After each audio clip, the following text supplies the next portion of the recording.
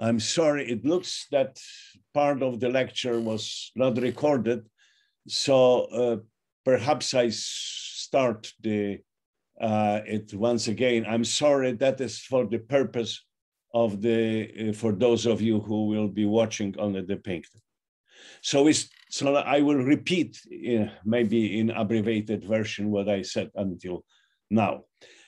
This part of my lectures I call Seeing Through the Painting. And we spent the last considerable part of last lecture talking about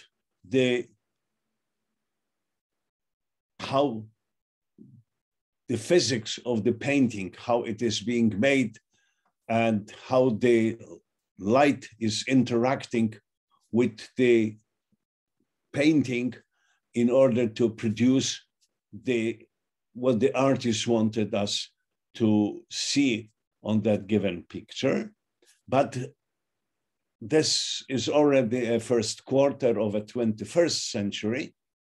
And since the end of the 19th century, we learn that we can not only look at the object employing the visible part of electromagnetic spectrum, which we call a visible light, but we can also look through the objects using, for example, the shorter part of the electromagnetic spectrum, which is now called the X-ray Röntgen radiation, which was discovered at the end of the 19th century by Konrad Röntgen. And we all most probably have experience with the use of the X-rays for the medical purposes, but the X-rays can also be used to seeing through the picture of which we can see in the museum. And it is an invaluable tool of analyzing the pictures, for example, by the Grand Masters, the pictures which when they are attributed to the Grand Masters of the past may cost the fortune. What you see on this slide, on the left side of it, is a picture of a young girl reading from the National Gallery in Washington, D.C., which was painted in the 18th century by Fragonard. And this is a black and white version of the picture, for the reason that if I will show you the color picture, it will be less clear how that compare with what you see on the right side of the slide, which is the X-radiography of the same picture, which is also shown in the National Gallery in Washington, D.C. As you see on this right side, on the right part of the picture, this picture has, so to say, the other life. There is another picture underneath. And it is obvious that Mr. Fragonard have used the already existing picture or a first version of his final piece of art as a support on which the final version of the picture was painted. Why that had happened? There are various reasons for it, but painting was always an expensive endeavor. It cost a lot of money to have a proper support, a proper ingredients, which we discussed last time, the pigments, the solvents which were used to dissolve pigment to create the paint, and all that was pretty much expensive. For very often, the artists just could not afford to keep the ready-made picture, which they consider not to be of a sufficient quality, and start from a scratch, buying a new material, new support and everything for a new picture. So they use the existing pictures as the support for the new ones. And that is, for example, what we see.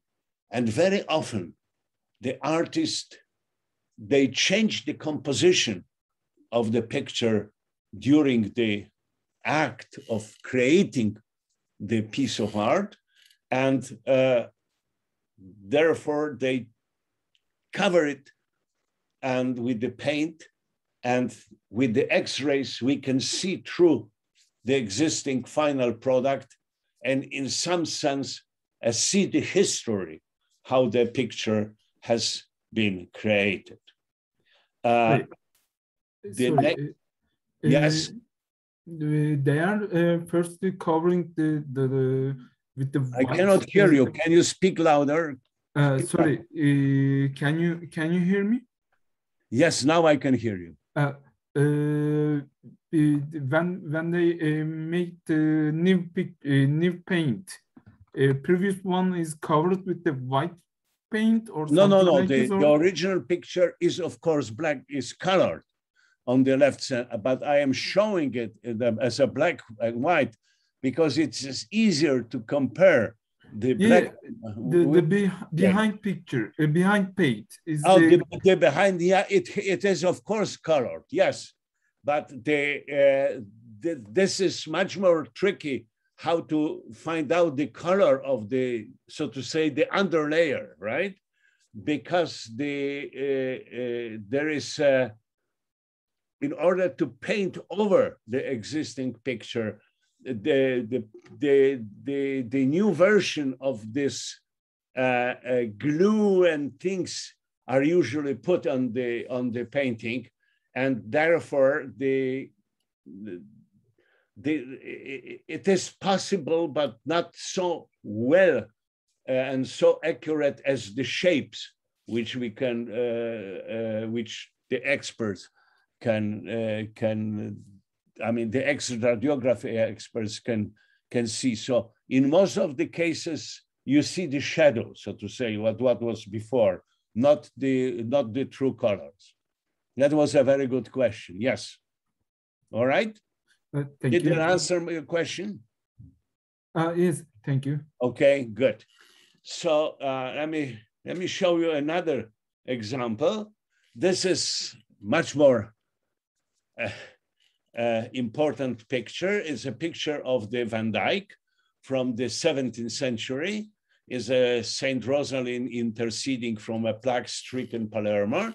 It's again oil on canvas, and it is from the Metropolitan Art Museum in New York. And below it's the X-radiography of it. And as you see, they are completely different pictures. And actually what was probably underneath was the autoportrait of the Van Dyck. So he had a lot of the autoportrait, and he must have used one of those as the support for his pictures. But that is not only something which has been done. Okay, let me first, I mean, this is a technical slide which shows various X-ray techniques used to analyze the paintings, and the discussion of it is rather simple.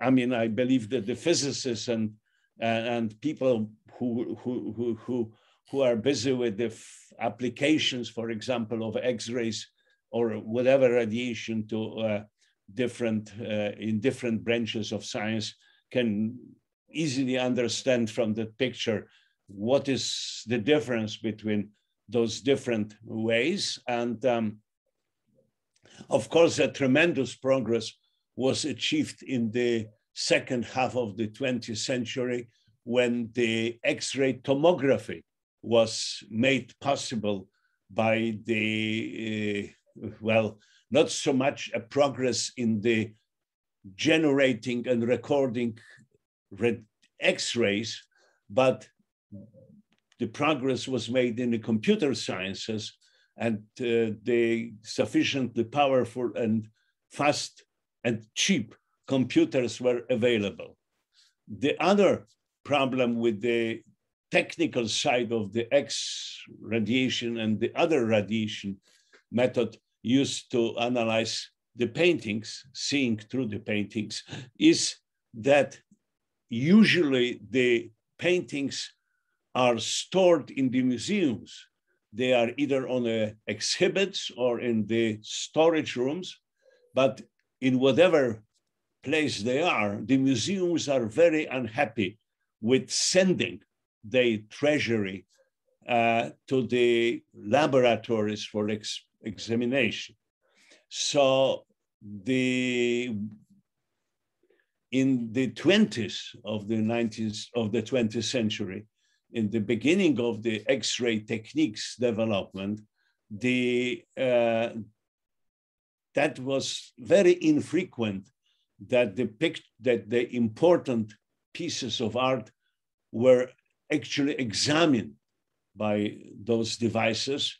For that requires taking a painting, important painting from a museum and shipping it in the armored cars to the laboratory. And well, there were lots of the stories, and there's also lots of the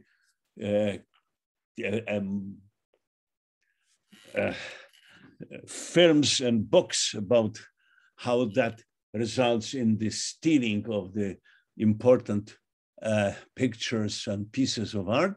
So the fact that we have now essentially a portable tomography equipment with which can be moved to a given museum to examine, or to the given gallery to examine the picture, that is a tremendous progress. So that is the technical part. And this is the very modern painting. It's the Lady with the Soup by Pablo Picasso. And that is, it is in the as far as I remember, it's in the Ontario, in the one of the museums in Ontario. And what you will see on the right is X-radiography of the same picture, and pay attention to what is in the middle. It is obvious that the final picture by Picasso was painted by Picasso on another picture where there was a female person in the middle, so to say, between the child and the lady with the soup. And he had repainted it, removed that, using the hair of the previously painted character as a steam coming out from the bowl of the soup.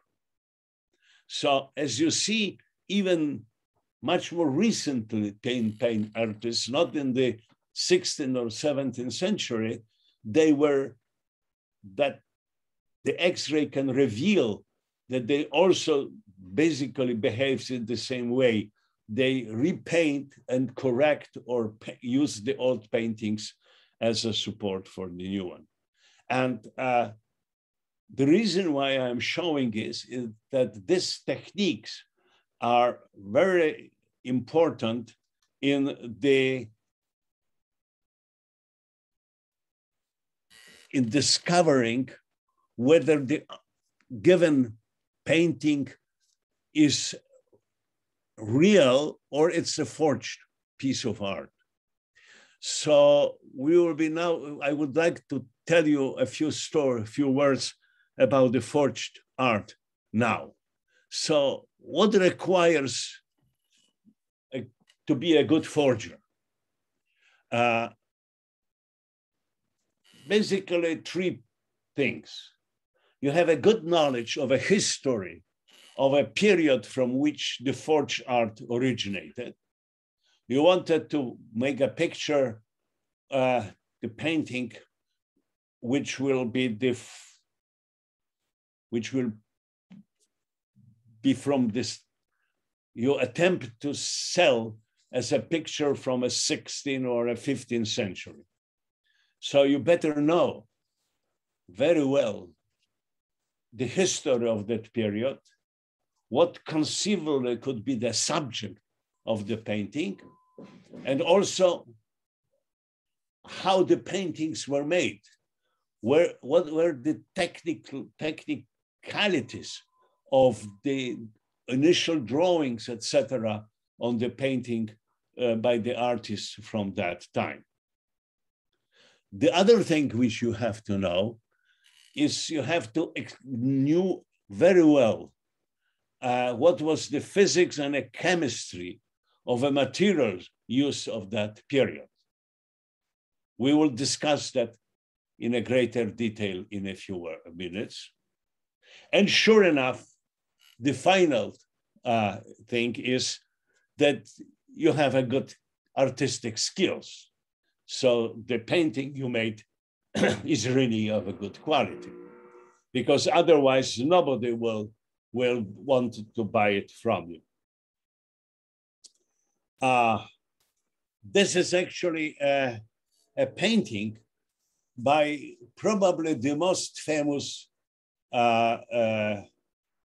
forger of the art in the history, a certain Dutch painter, Han van Meegeren. Han van Meegeren was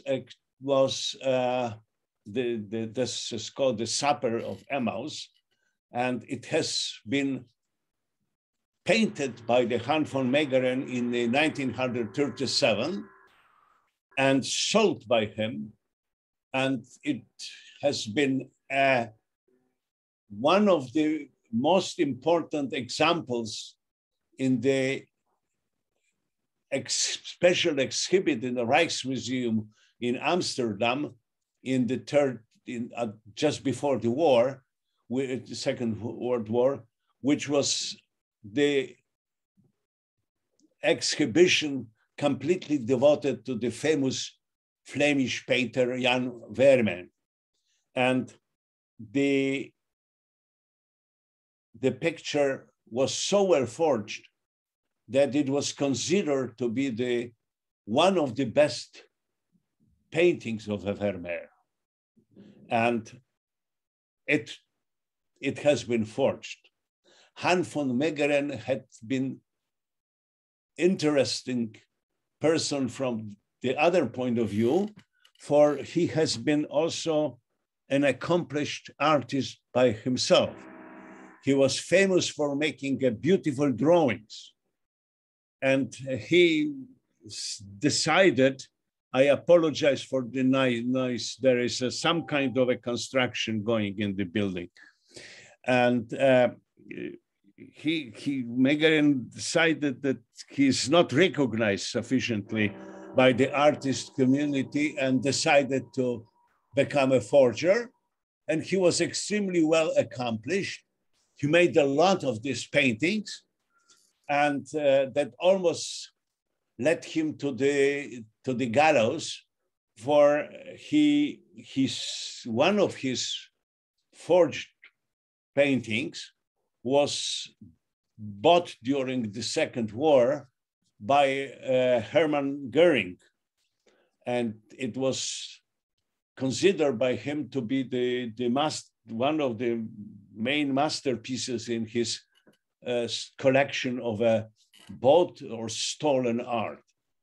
And after the war, Van Meegeren was arrested for collaboration with the Nazi, and he actually was almost sentenced to death by the Dutch court.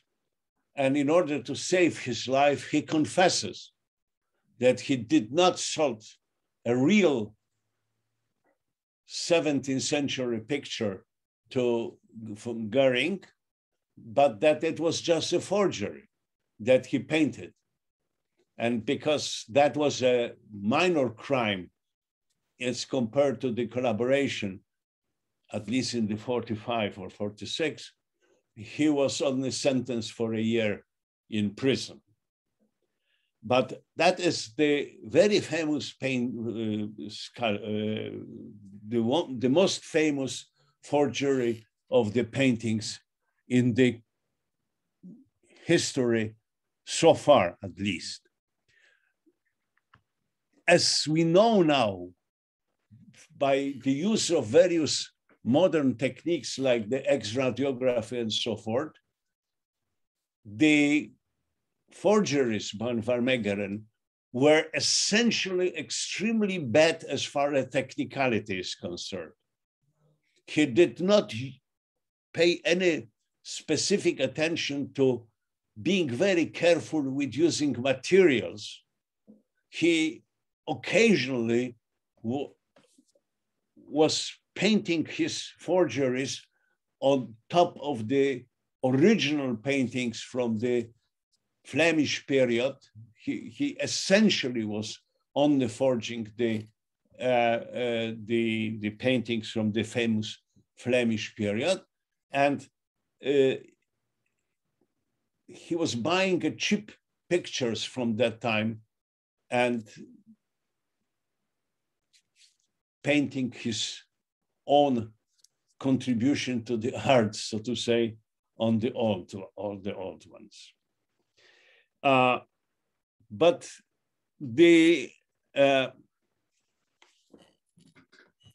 so how do we find out that the given piece of art is not actually a forgery?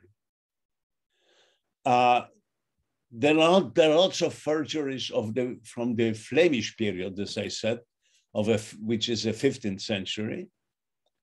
And at that time, most of the art in that period was painted on the oak. The support was oak wood. And it is very difficult to forge the support made out of oak because the age of that support can be easily checked by dendrochronology.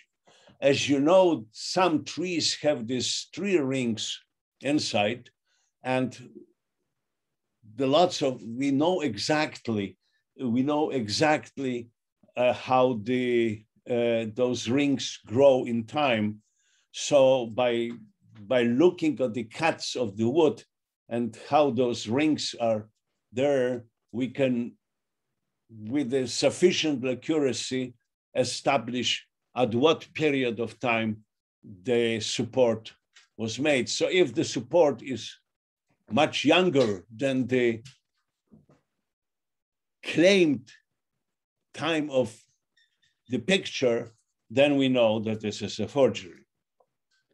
But the dendrochronology is not always a good way of checking the support, because, for example, in Italy, from the same period of time, most of the paintings were made on the poplar support, and the poplar tree does not have ring.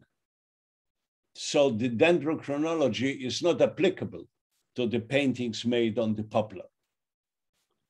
But there is a historical tool to find it, because in the 16th century, a painting profession was actually a monopoly.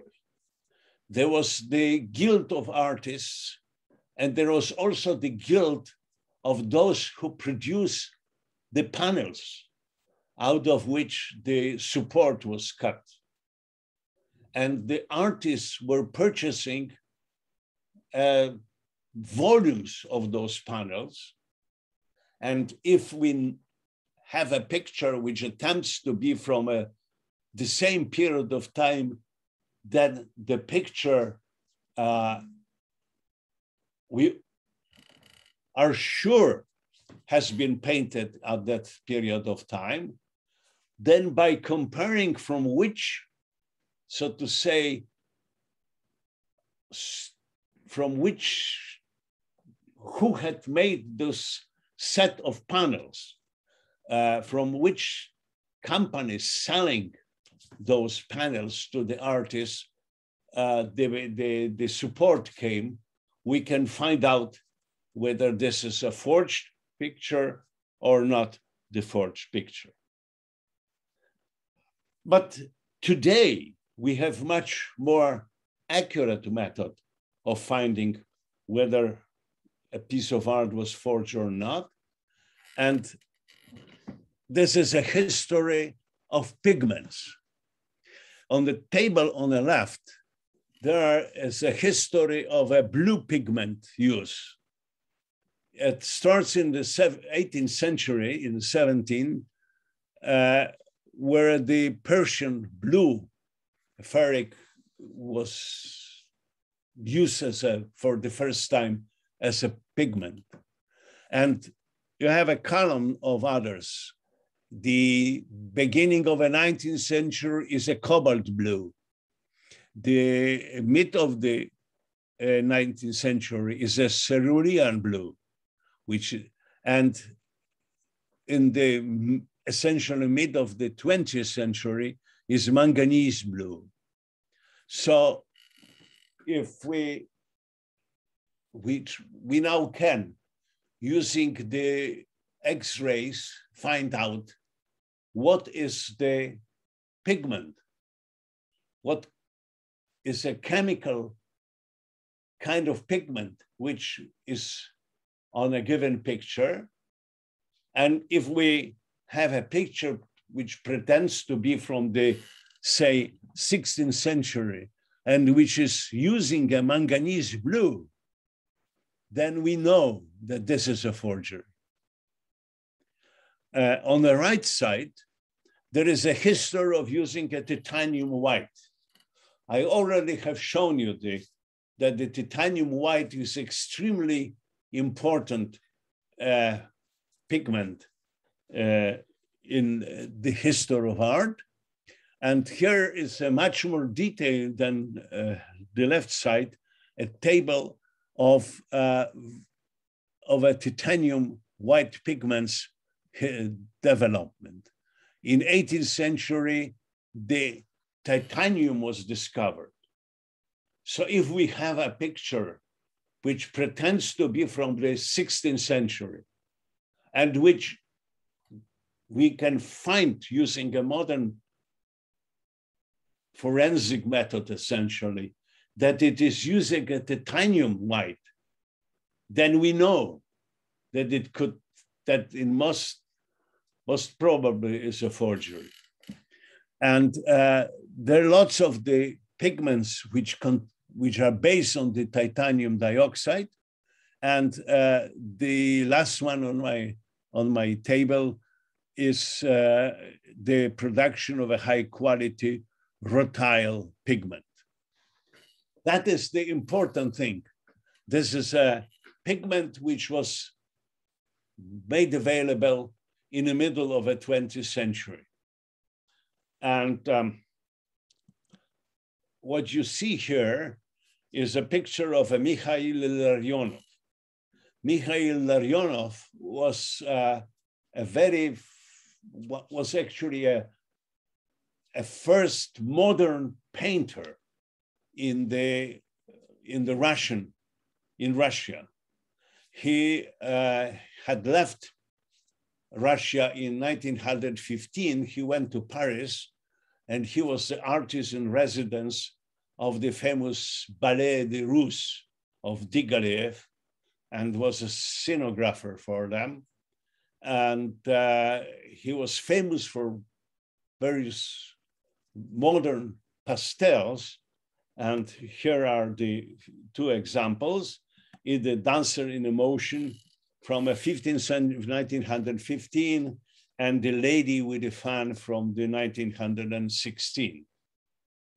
And Larionov has left Russia in 1915 and never was back from that time. And he died in 1964. And, oh, I'm sorry.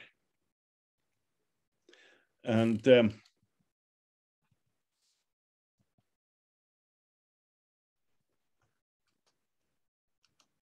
And in 19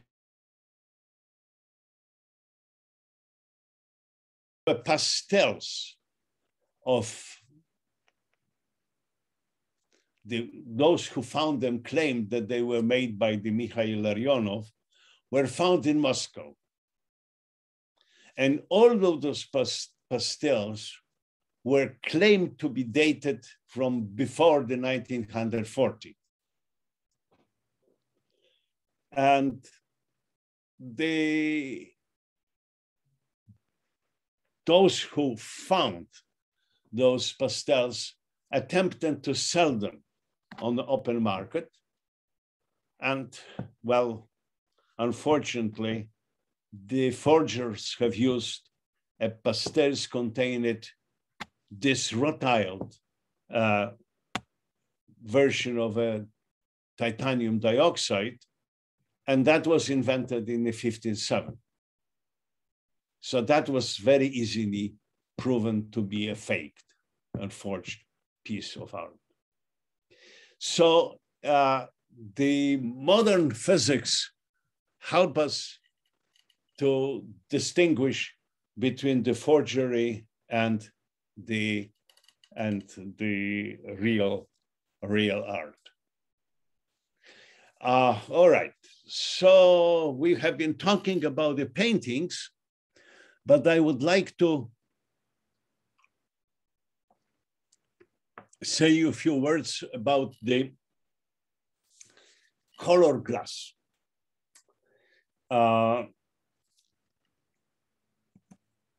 This is a picture of obsidian. A glass does not appear in the nature except of the volcanic kind of glass called obsidian. This is the picture of it.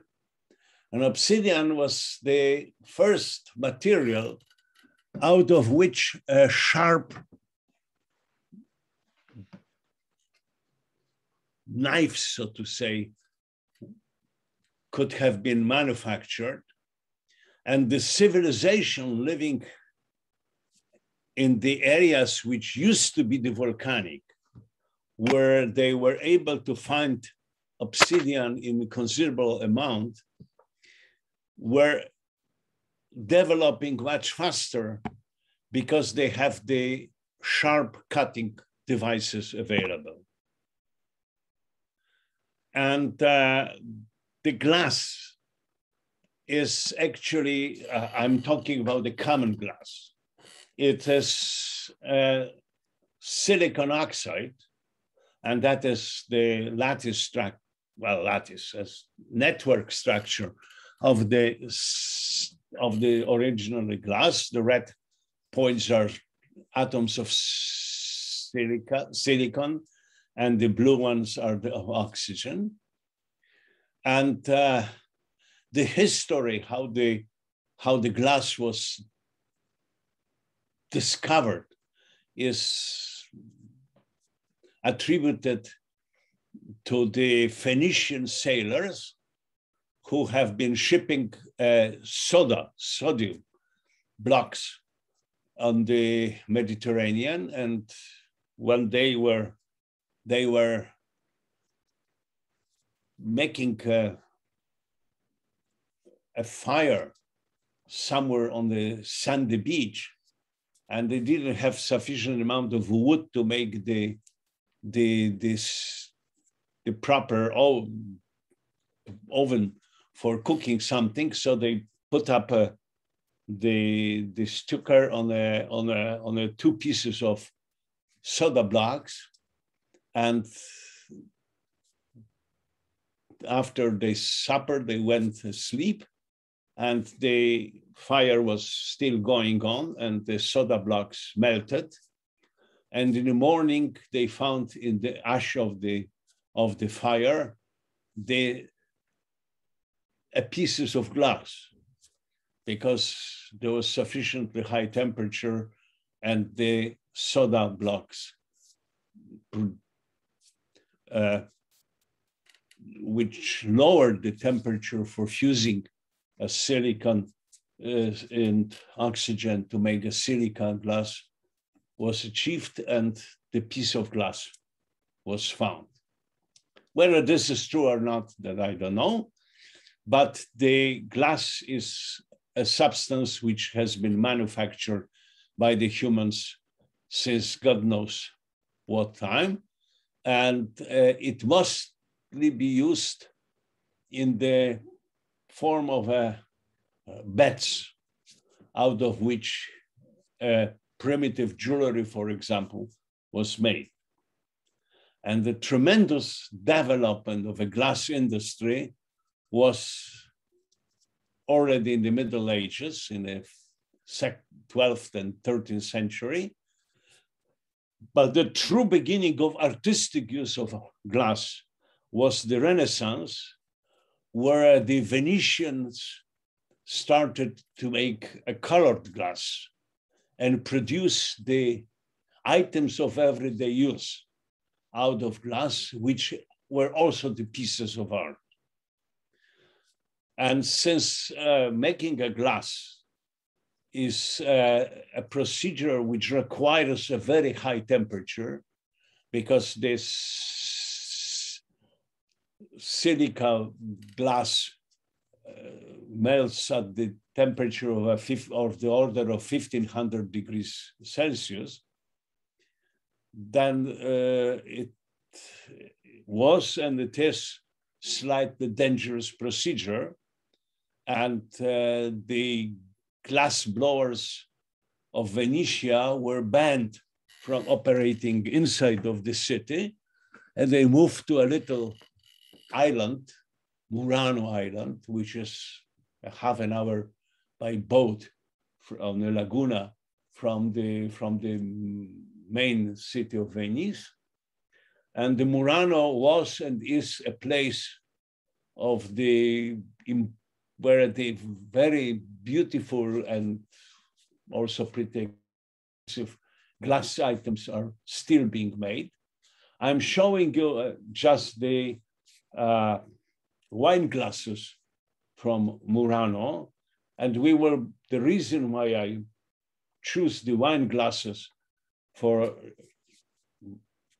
showing you the production of a glass in Murano will become clear in a moment.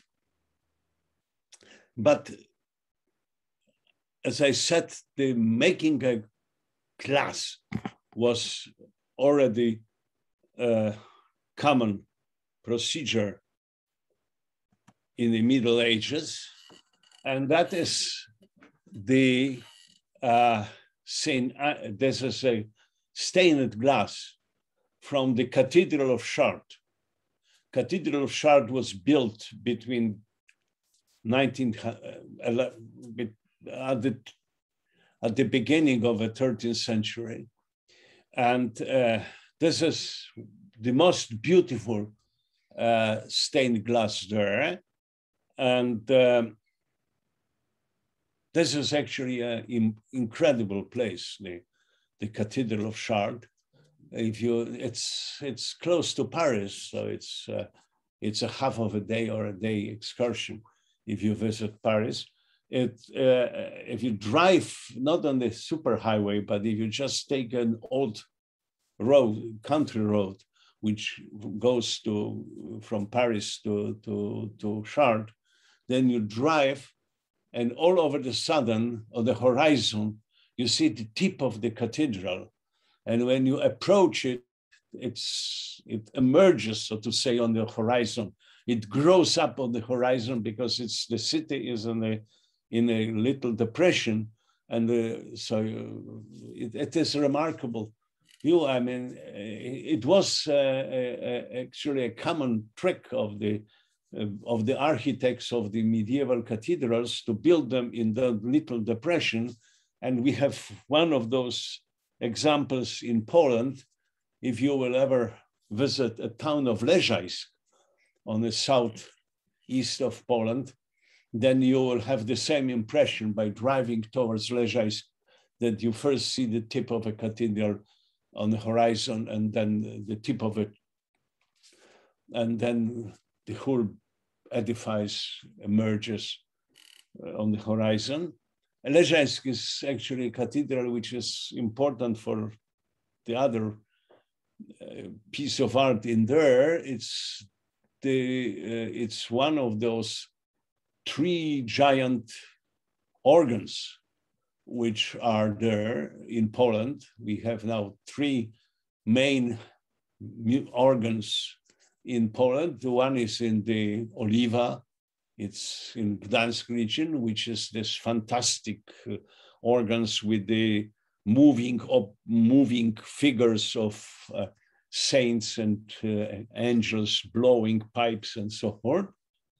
The biggest one is in the Pomernstein in the Kamień Pomorski, which is on the Baltic shore, on the western part of our Baltic shore. And the Leżajsk is also remarkable because in the organs which are there are the little wooden birds which float in the air, blown air from the pipes of the organs.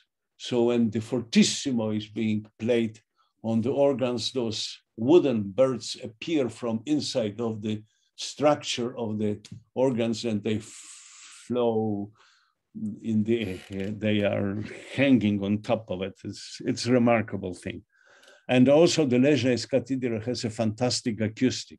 So lots of the records have been, which requires for the best quality of recording to be really recorded in a cathedral, not in the electronically created cathedral. They have been recorded in Leżajsk. But anyway, this is the stained glass from Shard Cathedral. And the stained glass is a really incredible piece of technology. The technology of blowing glass has not been changed basically in the history. You have to first make a glass, and if you want to make it having a different color, you have to add something to the silicon oxide. In most of the cases, these are the oxides of different metals, which provides a given color to the glass. And the stained glass are either made such that the different colors of glass of different colors are put next to each other into the lead frames, or the pieces of glass of a different color are fused together by in the oven. And this technique of fusing has been, we will be talking, we will see in a moment that he's been recreated at the end of the 19th century by a certain French artist, Gallet, and we will be talking about it in a moment. But that is a stained glass from Shard. And this is another piece of the stained glass. It's a stained glass of Bishop of Lambrecht from Maastricht, which is from the 16th century. And as you see, it is much less color. It's actually white and yellow. But that is a remarkable stained glass from the point of view that it has, as you see, that it has the landscape on it. And and this is not the window stained glass. It wasn't built to be a part of the window. It was, so to say, a portable piece of art. It could be in the glassy front of a cabinet, or it was just to be a piece of glass item put up in a room in a proper way so the light was passing through it.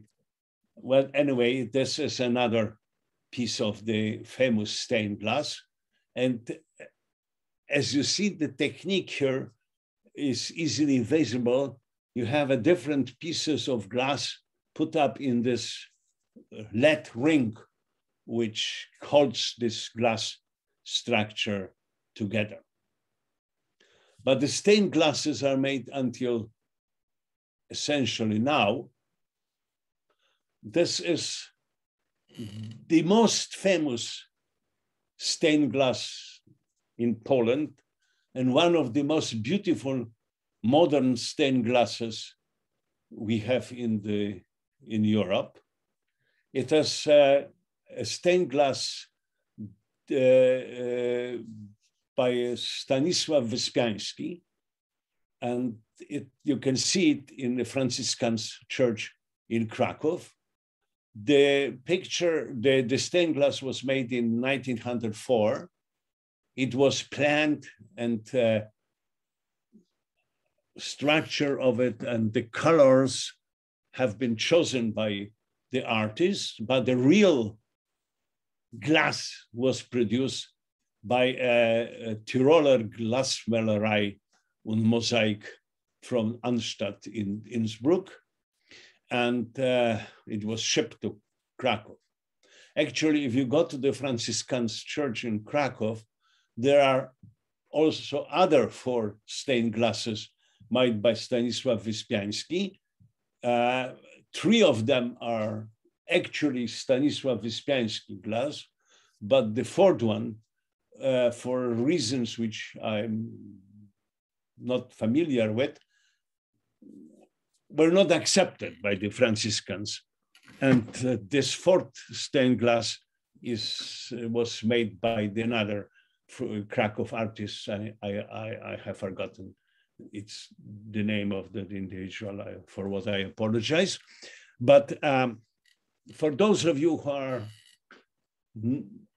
who are not from Poland, let me give you a few words about the Stanisław Wyspiański. Wyspiański is probably one of the most important giants of the culture of our country. He was not only the painter, sculptor, the stained glass creator, but he was also a poet. And his contribution to the Polish culture is, I mean, it in some sense does not have a limit. He had written a theater play called A Wedding, a Wesele, which is so important that until today, if there are other artists who attempt to shake up the cultural stage of this country similarly to how the original play by Wyspiański have shaken up the culture and not only stage of Poland, they call the pieces of art a wedding. We just have the new movie shown in the movies all over the country by Mr. Swarzowski, which is also called Wedding. And it's actually a second movie of that director, which is also called Wedding. Wyspiański was a true giant, and we will be talking slightly more about that stained glass in a moment. But this is the other stained glass from the same period. It's from St. Pierre and Paul Church in Ostenda in Belgium. And this is the stained glass from basically the same period.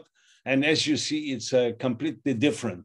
It tries to mimic the Middle Ages stained glass in a cathedral.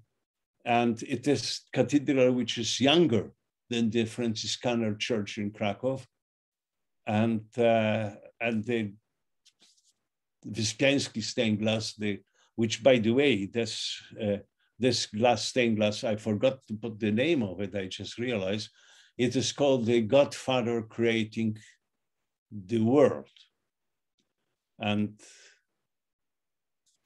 that title is important for understanding that stained glass. But then let's look at the stained glass again. As I said, its title is The Godfather is Creating the World. As you know, and the word creation by the God is a time-consuming process in the Bible. It takes 6 days to create the world. So the various stages of creating the universe is associated with a given moment of time. And if you look at this particular stained glass, you can easily see that all of those phases of creating the world, this biblical creating of the world, are put up on that stained glass. Here you have a creation of a water. Here you have the other stages of creating the world. So this is an attempt to create the illusion of a time process on the two-dimensional space. As you remember, I have sort of defined a painting as an attempt to make illusion of a more dimensional space on a two-dimensional canvas or a two-dimensional support. And here you have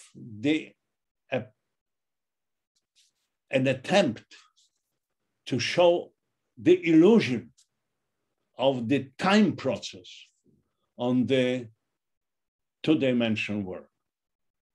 And we will be talking more about the same idea, which was at the same period of time emerging in the other part of the Europe. And we will discuss in more detail how that idea of having this illusion of a time process on a two-dimensional space, simultaneous illusion of a certain time process, is of importance. All right. So let's continue about the colored glasses. And I started with the Murano wine glasses. And let me now show you something which you cannot see nowadays, because even if the museums have it, they are stored in the lead containers, because we are so afraid now of any traces of radioactivity, not even knowing that if we are really scared of radioactivity, that we should cover ourselves with the lead uniforms, because our body is radioactive. We have a few thousand of becquerels of the radioactive material in our bones. So I'm going to talk about the uranium glass. Uranium glass is this is a kind of a cookies pattern made of the glass, which was built with an amount of a radioactive clay from the mines in Yakimov in today, which was the same place out of which the material used by the Maria Skłodowska-Curie was used in her work, her and her husband's work on discovery of the radium and polonium. And that is the glass when is illuminated with the ultraviolet light, or the light which contains a higher than normal intensity of ultraviolet radiation, then it has this kind of greenish view. I mean, it looks like in this greenish light. And this is the jewelry made of the same kind of glass. This glass is radioactive, not very much, and for years and years, since the Venetian gas blowers learned that they can color the glass by adding oxides of metals and adding the clay from the Yakimov to the glass, which produces that different color. And nobody have really had any serious health problems by either using those glassy items or having that jewelry. But that is now, of course, considered to be illegal to use it. And that is,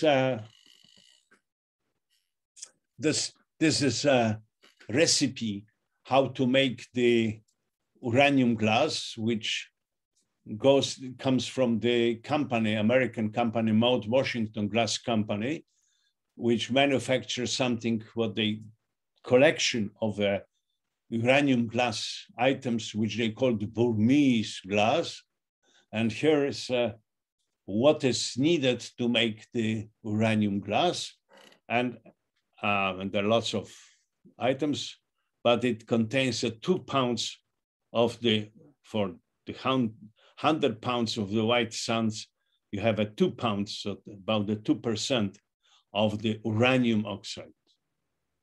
And uranium oxide is weakly radioactive, but it's sufficient to create that color. But this is not the only glass which is radioactive. You might have heard the name Baccarat glasses. The Baccarat is a town in France, which is famous for making all sorts of beautiful glass items. And one of the famous glass from this Baccarat are the Rhine wine glasses. And the Rhine wine glasses from Baccarat are having different colors. It's a crystal glass, which has various different colors, beautiful colors. And most of those colors are made by adding in a production of a crystal glass oxides, metal oxides, which are weakly radioactive.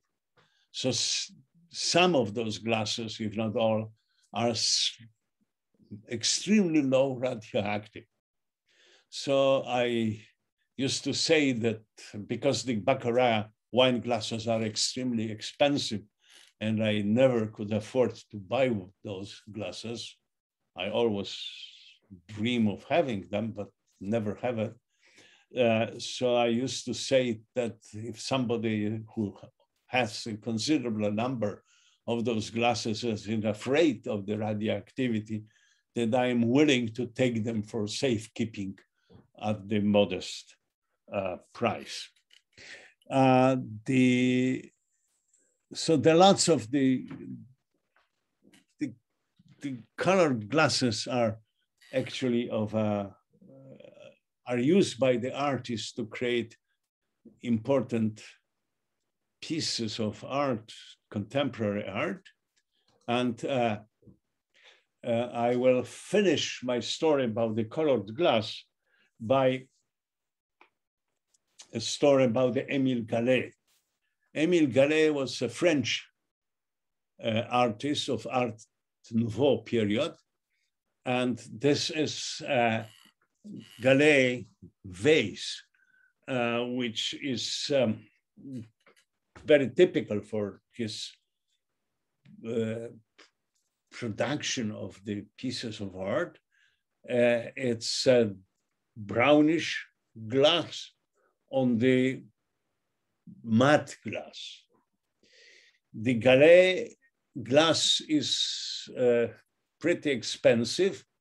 The 18-centimeter height glass vase, I checked it yesterday, which is in one of the galleries in Christie Gallery for sale, cost $150,000. So you can calculate how much a 1 centimeter of a Gallet vase costs. And how this kind of glass is made, it is a very ancient technique. It is a technique used by the gas blowers from Murano in the 13th century.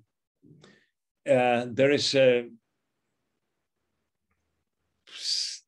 a colored glass, for example, the brown one, out of which the vase is made. It's cooled. So it's just a ready-made vase.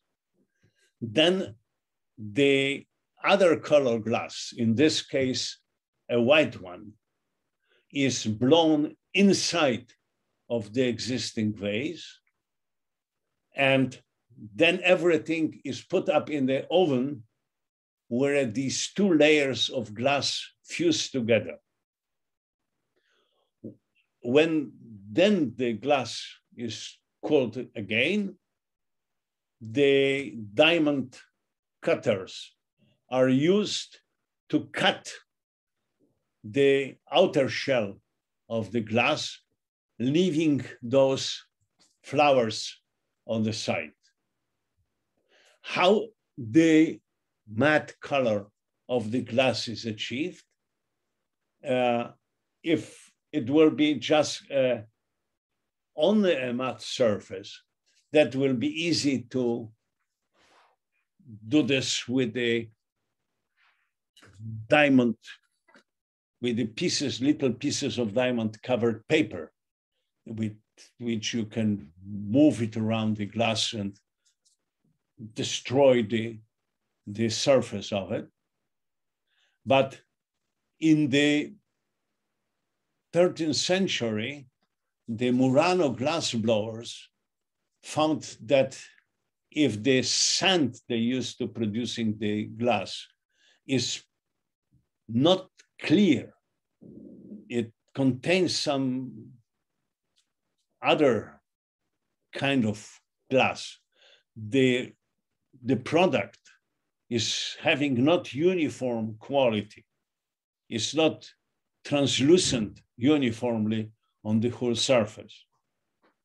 So they had invented a technique of cleaning up the sand before it's being used for making the glass. And what Gallet did, he reversed that technique. He added sufficient amount of the other kind of sand to the glass, which was then blown and made, it was automatically matte. So this is the Gallet glass. And there are even companies nowadays in Poland which make the Gallet-like glass vases. And they are, of course, much, much, much cheaper than this one at the Christie, which I just have mentioned.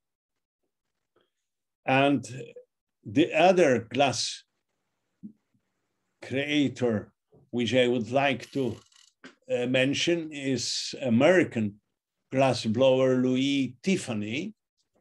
And some of you might have seen the movie Breakfast at Tiffany with the Audrey Hepburn, which is based on the Truman Capote novel of the same title.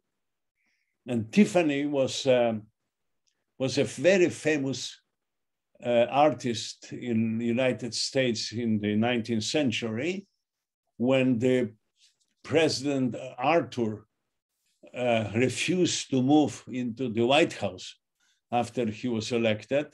and requested that the White House be redecorated. The redecoration was assigned to Mr. Tiffany, and he completely rebuilt the inside of the White House and produces a giant stained glasses entrance to the White House.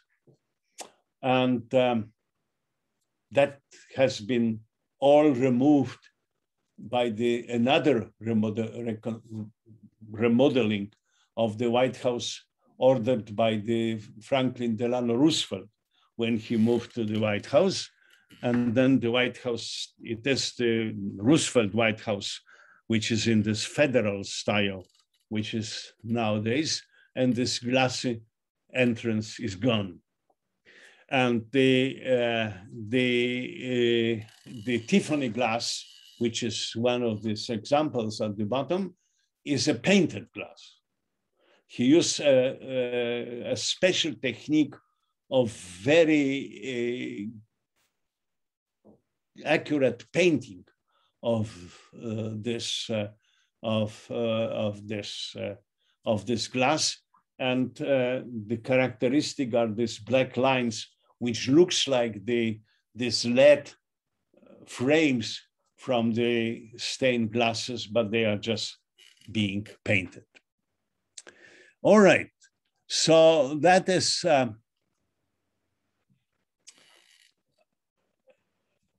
the end of the colored glasses and how the pictures are being created.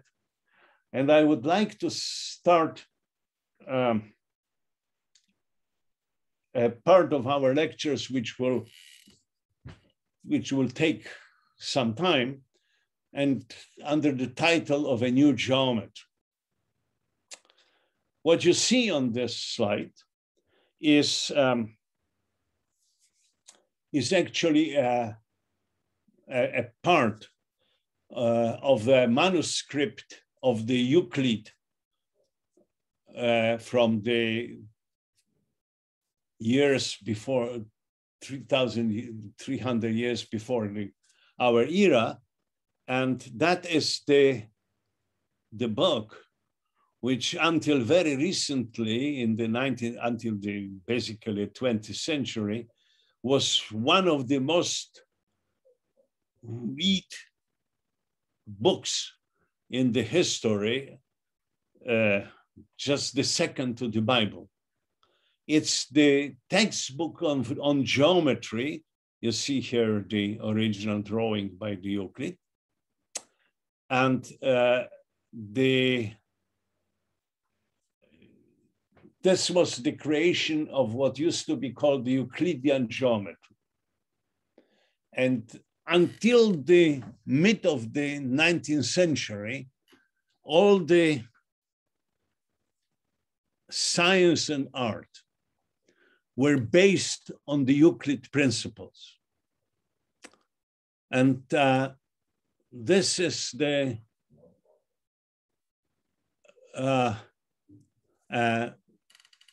I would like to say a few words about the Filippo Brunelleschi. Filippo Brunelleschi was an architect, painter from the turn of the 14th and 15th century.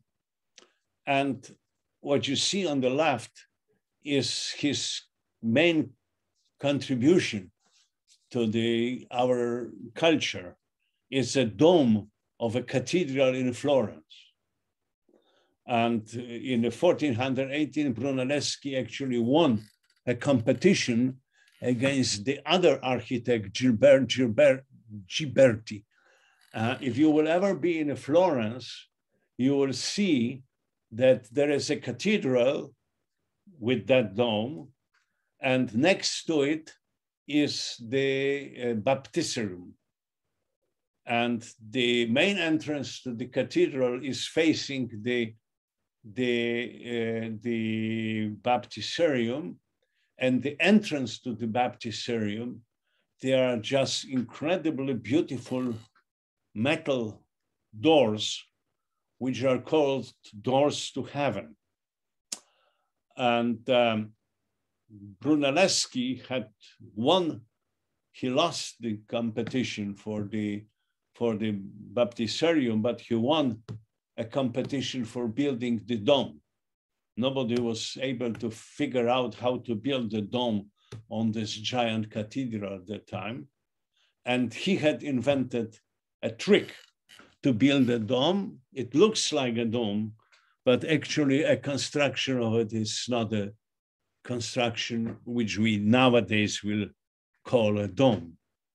And the Brunelleschi is attributed to the creating the Brunelleschi experiment, which was the way of showing how the perspective, how the illusion on a two-dimensional piece of paper, canvas, or wood of the real landscape can be drawn in such a way that creates the impression of a three-dimensionality in the picture.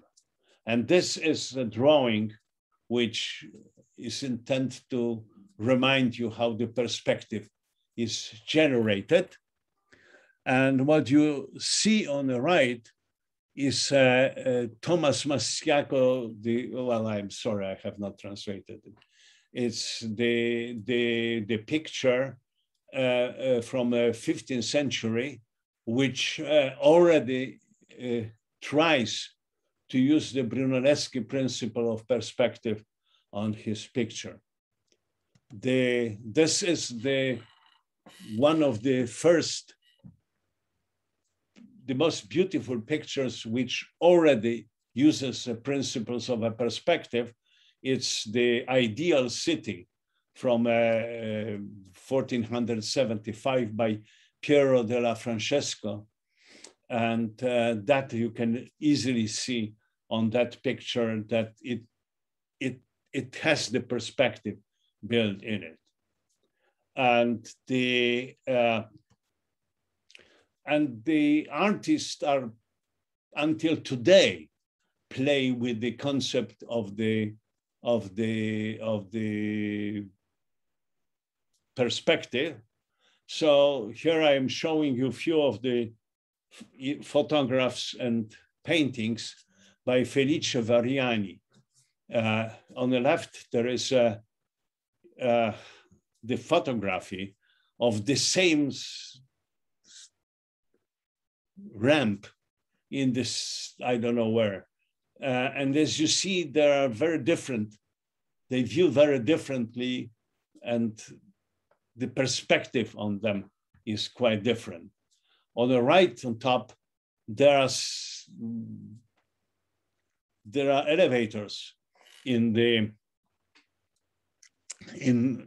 some, I don't know, it was a department store or a subway station, and you can easily see how they look differently when painted from a different perspective. And the same is with this illuminated staircase on the bottom right.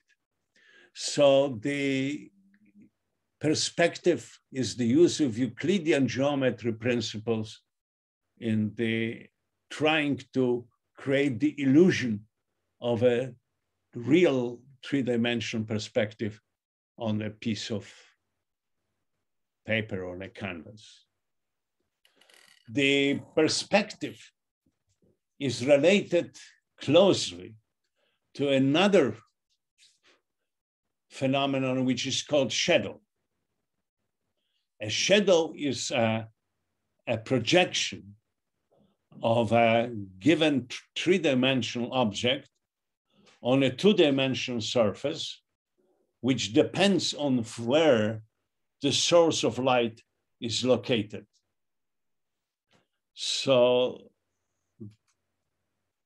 the first book about which makes the distinction between the perspective and shadows is the book by Giovanni Battista Armenini, and this is a front page of that book. And of course, the shadows are important in the art. And I think I like to show you this picture, which is a cadre from the George Lucas Star Wars. That is a dawn of two suns on a planet of Tatooine, on which the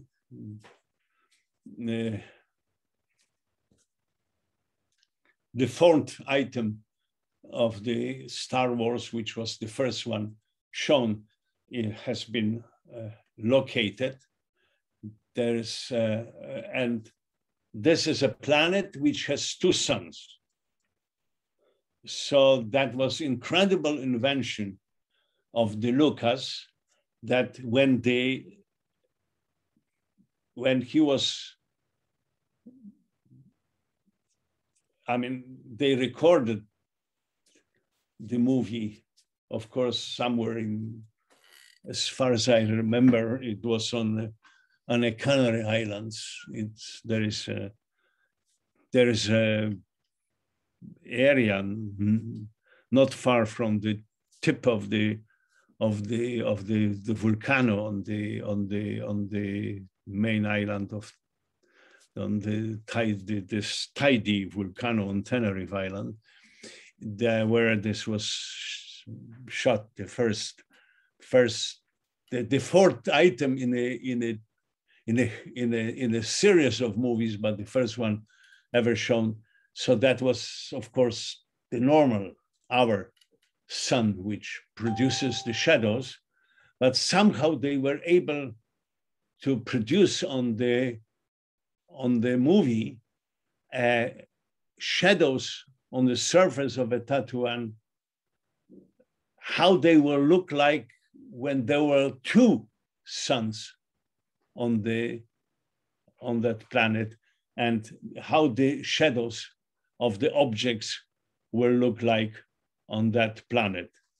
And that is the one of the pictures from that movie. So that was a short course of the Euclidean geometry use in the creating the fundamental concepts in the art, the perspective and the shadows. Oh, I'm sorry, that should be later on. But let me then, before I go further, and actually we will stop at that moment, for I have to slightly leave earlier today. Let me remind you the Euclid postulates. The first is that it is postulated to draw a straight line from any point to any point. It is postulated that it is possible to produce extended and to extend a finite straight line continuously. The third postulate is to describe a circle with any certainty and distance. The distance means radius. The fourth principle is that all right angles are equal to another. And there is a fifth principle, which is pretty long, and this is the parallel postulate. So instead of those verbal formulation of this postulate, I had prepared for you a short graphic. And basically, that is the textbook of the geometry for the high schools already made, because there is nothing else in the geometry in the high school we teach kids than that is not already explained on this. This is the first postulate. It's a straight line between 2 points. This is that we can extend it to infinity. That is that we have the circle. That is that all the angles, straight angles right angles are equal to each other. And this is this complicated definition of the fifth parallel, which is much simple, that if I have a straight line and the point outside of it, then I can draw one and only one parallel line through that point, which is parallel to that one. That is, it will never cross this thick black one. So these are Euclid postulates. And people thought that there's nothing else which can be add to it, them or changing them, until in 1854, Bernard Riemann, oh, what happened?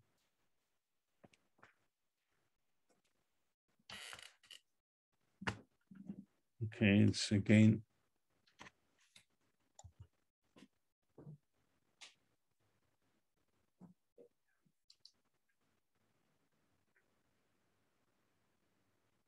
This is until in 1854, Bernard Riemann had published his habilitation work, which we will discuss next week when we meet next week. The Bernard Riemann, maybe I show it today, but this is the habilitation of Bernard Riemann, called Über die Hypothesen, welche die Geometrie zugrunde liegen. And it has been published pretty late in the life of Riemann. He lived very short.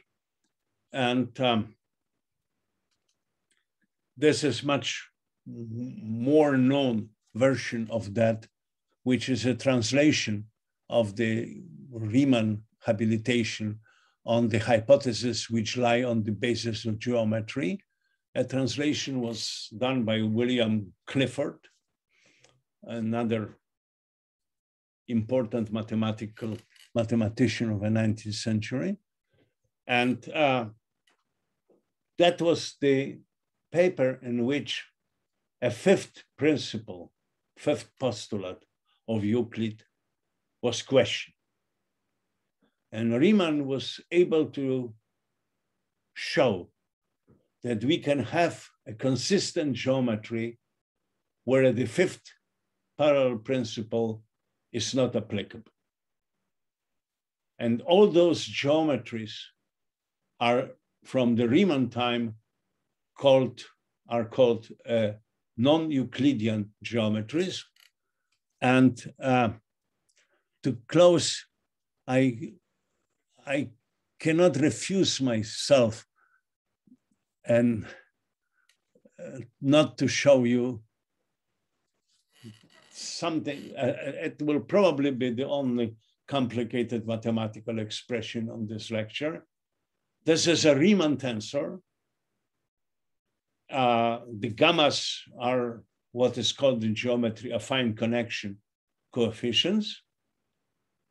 And this is a fourth rank tensor. And if contracted in a proper way, it generates a tensor which is a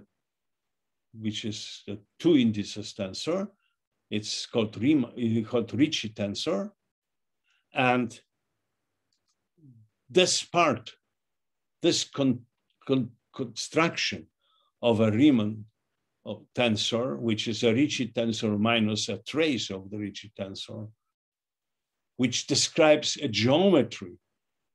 It contains all the information about the geometry of the space we are discussing.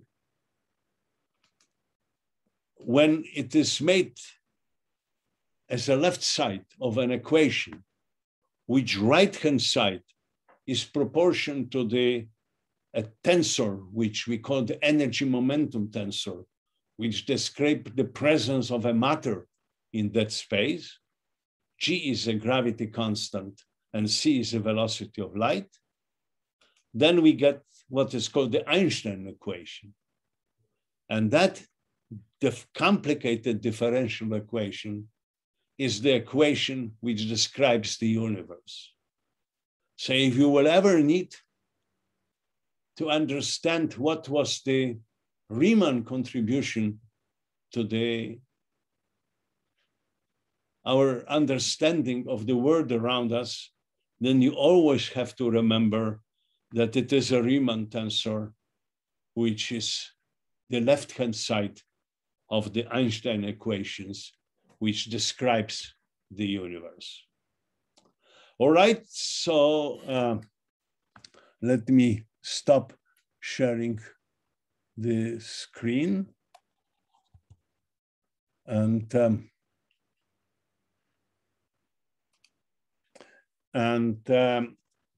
thanks for being with me today. And we see each other next week, and we will be talking about the non-Euclidean geometry and what happens with it and how that it had contributed to the development of the 19th and 20th century art and literature. Thanks for being with me, and have a nice afternoon. Bye-bye. See you. Thank you. By the way, the recording will be on the same link as before. Bye-bye.